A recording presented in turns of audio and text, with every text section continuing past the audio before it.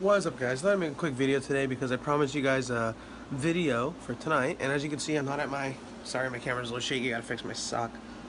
Ow. Don't you hate when it like snags on your toenail? But anyway, yeah, I'm at my other house in Harrisburg. About to go outside, probably throw a baseball a little bit or something. But yeah. So my video today is gonna be about one of my greatest comeback stories. Not like a score deficit, but like a, like triumphant return comeback story. So I did a speech on it in English class. Mrs. Russell, period 4, you guys should know. Period 3. Period 3. No? Was it period 3? Yeah, period 4. Lunch was period 5, so period 4. Miss Russell, period 4 class, you should know. But, Bruh. yeah, so story is, it first happened, it was both of my knees, actually. But it's mainly affecting my left one now.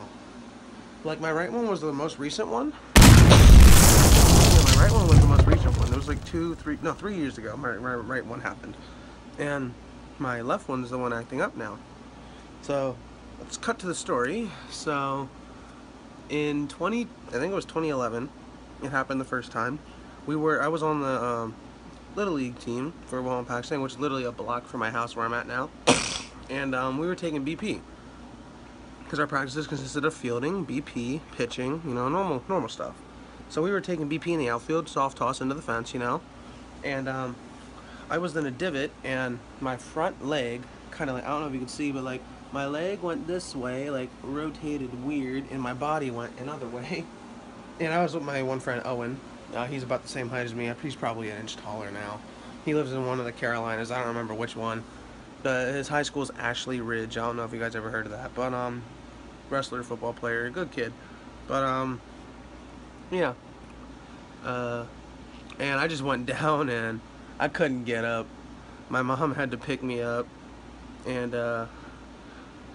they walked me across the line just to see if I could walk it off, because we had no idea what happened. It was the first time it happened, and we had no idea.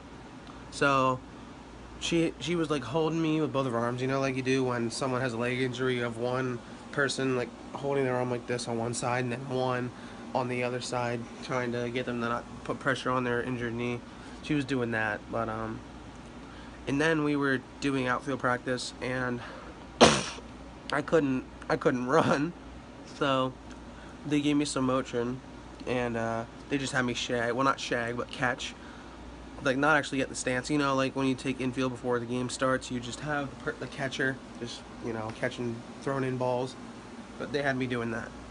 So, yeah, I had to play. I mean, I wanted to play. I didn't want to. I get mad when I get injured. I don't cry when I get injured. I get mad when I get injured. Because, like, why me? Like, But, yeah, so our first game, I just got athletically taped. And then we played Susquehanna, and we won 18-15. Yeah, 18-15. That's Little League. But, that was one of my best games I've ever played in Little League. But, yeah, and then the next year, when did it happen again? Oh, same year. No, it's only happened 3 times. 2 to my right, 1 to my left. But my left was my first one. So, the next practice, the next practice, it happened again. But we were doing BP in the cage. This is a lot to remember. We were doing BP in the cage, and our cage was behind our left field fence. So it was kind of a far walk, so they brought the tractor out, and they just put me in the trailer. So I was rednecking. I was rednecking it, But I was nowhere near in redneck town. I was more in how do I word this nicely? Boom boom town. But yeah. And then the most recent time it happened, I'm trying to remember the exact date. I think it was July 14th. Something like that. It was the last game of rec season. I was 14 playing with the 16-year-olds for Lower Dolphin. And it was our last game of the season. That was the best rec team I've ever played on. My one friend Justin was like, "I never had a chili dog before, Coach. We should have a chili dog party." So what does he do? The second to last game when we're at home, buys chili dogs. And Justin's like, "You're the best, Coach."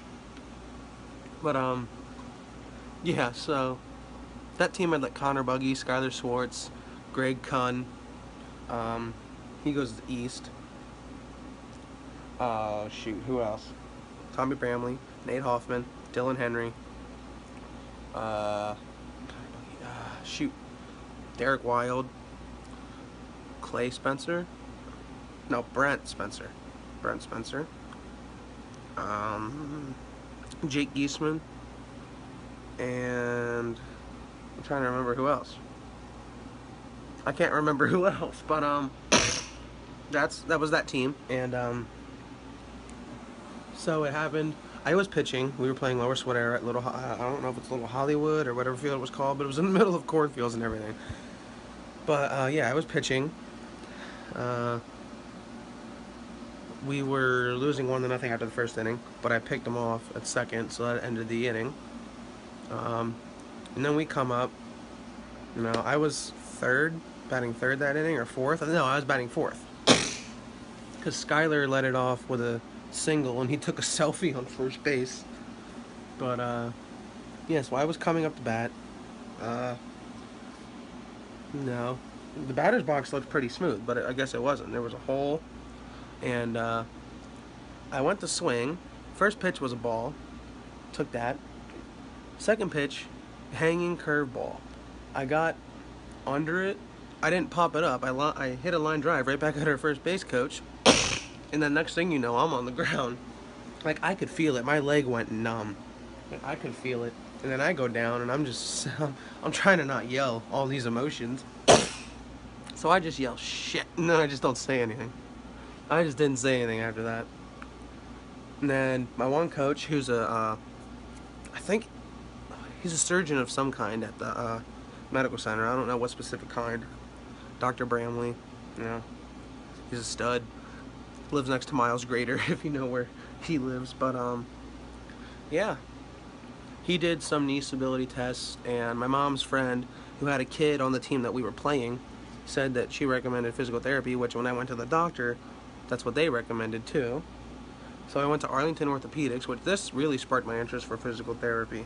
Like, I used to want to do sports medicine, but now I narrowed it down to physical therapy. Which the least I'd make would be $75 a year. The most I'd make would be $120 a year, depending on which level I am. Which that's pretty darn good. But yeah. So Arlington, I think it was like I go 3 times a week, every week for like 8 weeks.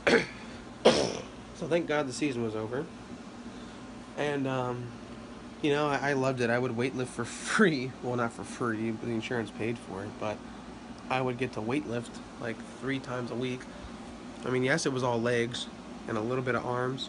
But, you know, it was fun. They'd always have the sports turned on. You know, they'd talk to me.